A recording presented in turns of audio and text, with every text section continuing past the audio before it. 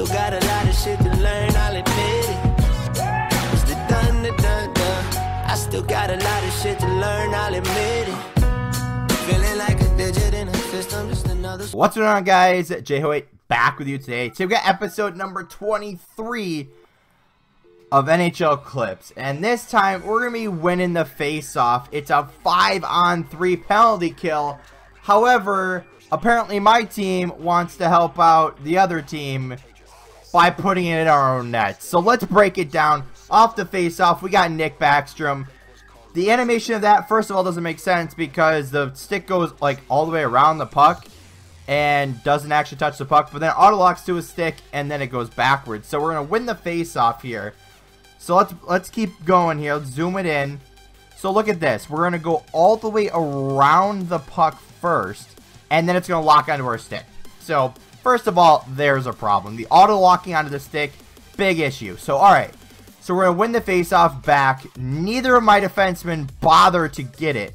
But then look at it. What is that? There's like a 2 or 3 inch gap of where my goalie, like where the animation of the goalie thinks the ice is. So in the meantime, the puck can just travel smoothly right under the pad that should be on the ground to begin with, and it goes right underneath me. Now guys, I literally can't make these clips up. This is everything that happens to me. Like, look, what is he doing there? He's completely off the ice. Like, I'm no, like, goalie expert here, but I'm pretty sure his stick and maybe his pad, in this case his right pad, should both be on the ice. Now, like I said, I'm not an expert. I'm not a goalie coach. Just a hockey fan that happens to make NHL videos. But what is this? I mean, yeah, I'm already on a 5-on-3 power, or a penalty kill, excuse me. And then this happens? Now, you can kind of probably hear my frustration when this happens, but look at the gap that's there. It's not like it goes through my pad. I mean, I'd be mad about that too.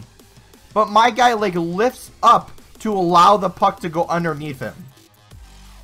I mean, you guys can't tell me that this is a legit goal.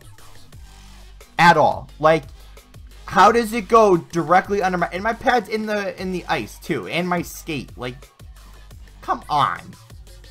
Like, this is the game I'm playing, and this is why I'm losing in Division 1.